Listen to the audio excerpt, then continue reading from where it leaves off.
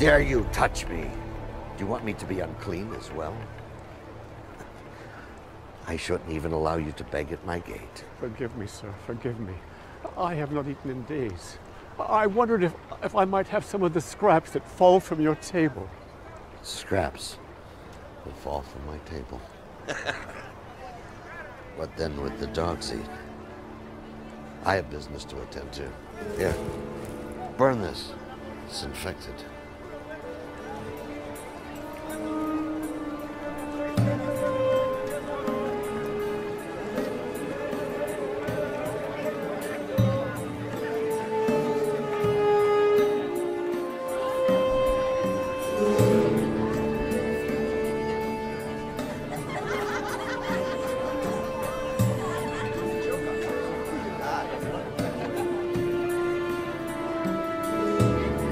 Finally here!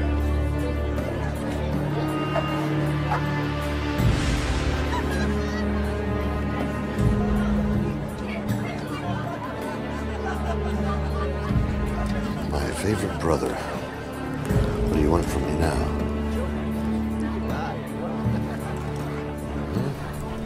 We've spared no expense today. I can see that. There was a rich man who dressed in purple and fine linen and lived in luxury. At his gate was laid a beggar named Lazarus, covered with sores, and longing to eat what fell from the rich man's table.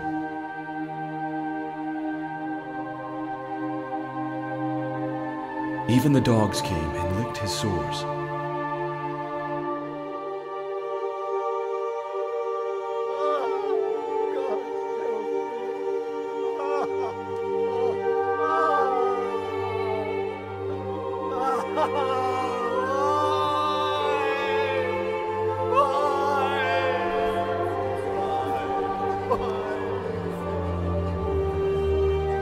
And the time was fulfilled for both men to die and pass from this life to the next.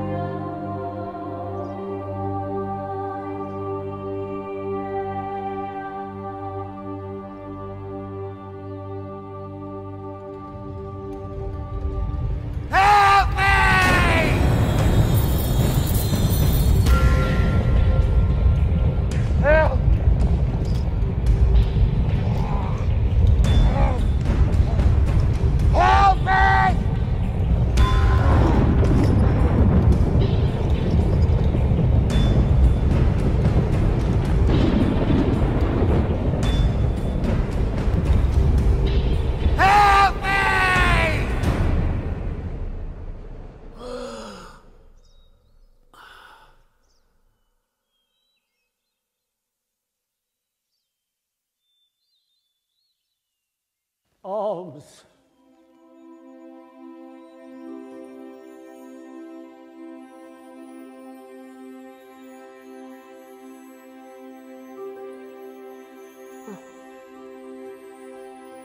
Welcome.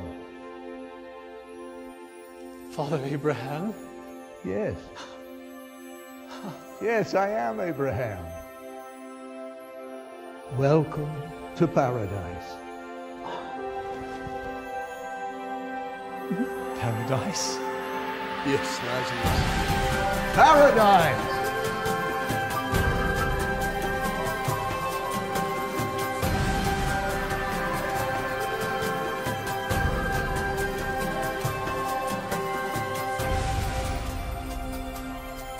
We've been preparing a banquet in your honor. Yes, yes, come.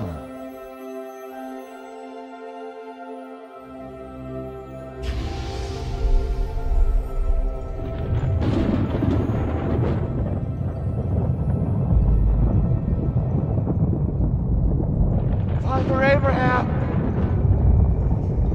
Father Abraham! Have mercy on me!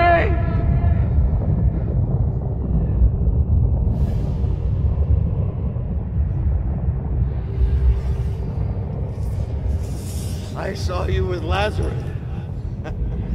Send him to me. And he might dip the point of his finger in the water and touch my tongue. I'm in agony from these flames!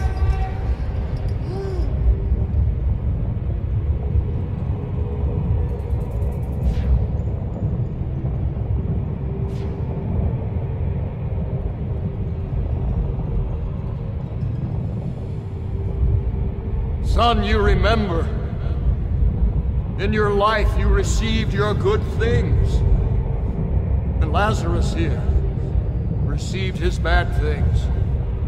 Now he is being comforted, and you are in agony. Please, please. Besides all of this, there is between us a great chasm affixed. If someone wishes to come from here to you, they cannot, and no one can cross from you to us. Father Abraham, there is one thing I ask of you. Let Lazarus go to my father's house, for I have 5 brothers. Let him tell them, warn them, so that they too do not come to this place of torment! They have Moses. They have the prophets. Let your brothers hear them. No. No. But if someone from the dead comes to them, they will repent. No, if they will not listen to Moses and the prophets, neither will they be persuaded the one rises from the dead. No. Please. No. Please. No.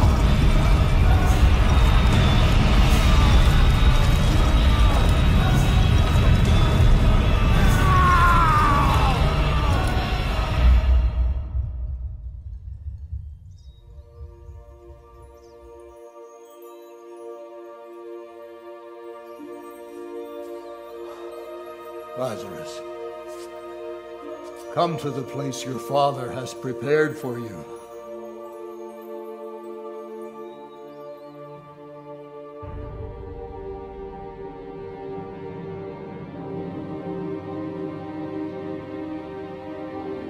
We can divide his estate now. We'll all be rich. That is what he would have wanted. Where do you think he is now? He was rich in this life. I'm sure he'll be rich in the next.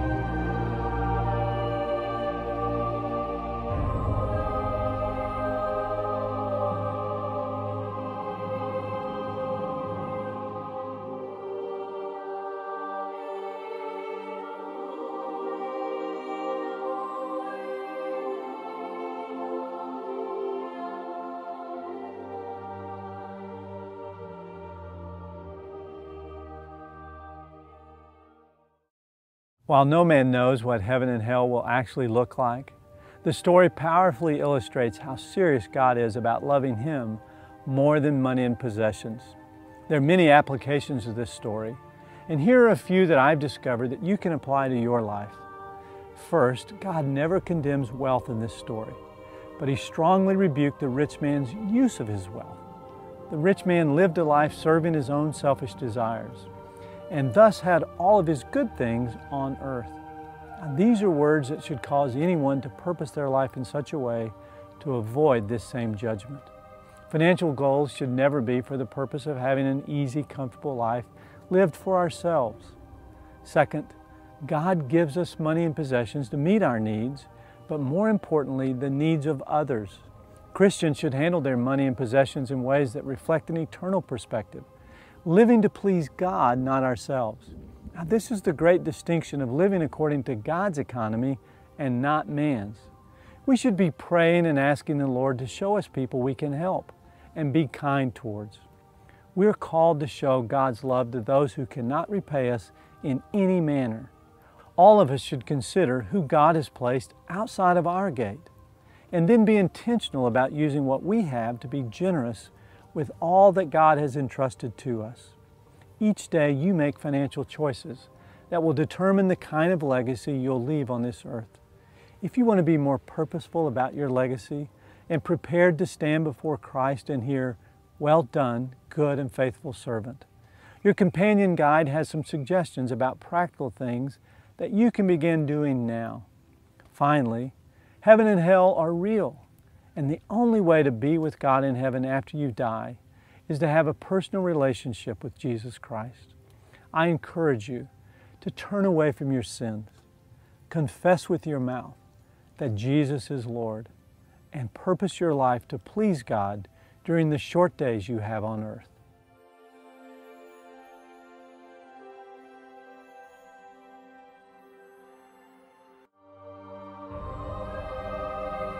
I'm Lazarus, written about in the Bible. You can learn about me in this true story in Luke 16:19 through 31. What did you learn from this true story? How can you apply this story to your life? Let me tell you some of the things that I have learned from this experience. What God has taught me. I was a very poor man. In fact, I was so poor that I was sick and had no one to care for me. Even the dogs treated me like a scrap to be eaten. My condition left me feeling insignificant and hopeless in the world. But my trust in God did not waver. And to my great delight, when I opened my eyes in heaven, I learned that I was not insignificant to God. He knew my every thought. He even knew how much I had wanted to meet Abraham all of my life. So He sent him, Abraham, just to welcome me home. When Abraham, the very father of our faith, greeted me, I was overwhelmed with joy. How could one so blessed by God care for me? One so seemingly abandoned and useless to God. Have you ever felt overlooked, forgotten, insignificant? God has not forgotten you. No matter where you are, who you are, or what problem you may be facing, I have learned no one is out of God's sight. My story proves that nothing can separate us from God's love. The rich man was consumed by all his riches, influence, and comforts. He treated his own pets better than he treated me. He loved the things of the world and enjoyed them throughout his life. There were days when I questioned if God knew that He would not even share the scraps of His table with me. I now know that God was watching. The rich man never lost his pride and arrogance, even after he went to hell. Did you notice that he demanded that I serve him since he was used to being served by others? Hell is full of people who want to be served. But since he had been served on earth, Abraham told him that he had already enjoyed his pleasures, and they were over. I learned how important it is to God that we each serve others while on earth, especially those who are weak and suffering. My story is a direct look at how God wants us to use money, possessions, and influence. It is clear that we're given a short time on earth to be tested as to how we will use what God gives us, for ourselves or for others. It is not wrong to have possessions or to be poor. It is wrong not to be willing to serve others. Jesus Christ said that even He came to serve, not to be served.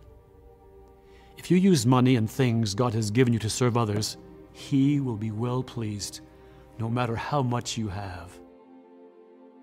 You may be wondering about hell and heaven and what will happen after you die. Christ will come at the last day to judge the world. On the day of judgment, the wicked shall be cast into hell, a place of dreadful and endless torment. But the righteous shall be taken to heaven, a glorious and happy place where they shall be forever with the Lord Jesus Christ. There is so much more God wants to teach us. Our next story continues your journey. I have the privilege of introducing you to the truths that will equip you to make the most important decision of your entire life. First, God loves you and wants you to know Him. The verse that most clearly expresses this is John 3:16. For God so loved the world that He gave His only begotten Son, that whoever believes in Him shall not perish, but have eternal life. God wants to have a personal and close relationship with each of us. Unfortunately, we're separated from Him by our sin. Romans 3:23 says, for all have sinned and fall short of the glory of God. Each of us has sinned, and this has created a gap between us and God that cannot be bridged by our own efforts. But there is good news, the gospel. Jesus Christ is God's provision to bridge the gap. He died on the cross to pay the penalty for our sin. Romans 5:8 tells us, but God demonstrates His own love toward us, in that while we were yet sinners, Christ died for us. And in John 14:6, Jesus told us that He was the only bridge when He said, I am the way and the truth and the life. No one comes to the Father but through me. This relationship is a gift from God. Ephesians 2:8 and 9. For by grace you've been saved through faith, and that not of yourselves. It's the gift of God, not as a result of works, so that no one may boast. We only have to confess and turn away from our sins and ask Jesus Christ into our life to be our Savior and Lord. Now, if you're not certain you have this relationship, I encourage you to turn to Christ right now. I invite you to bow your head and close your eyes. Please pray silently in your heart or out loud with me if you prefer. Father God, I need you. I confess my sins and turn away from them. I invite you, Jesus, to come into my life as Savior and Lord and make me the person you want me to be. Thank you for forgiving my sins and giving me the gift of eternal life. Amen. I want to encourage you if you prayed this prayer. Jesus Christ is in your life, and I want you to get to know Him well.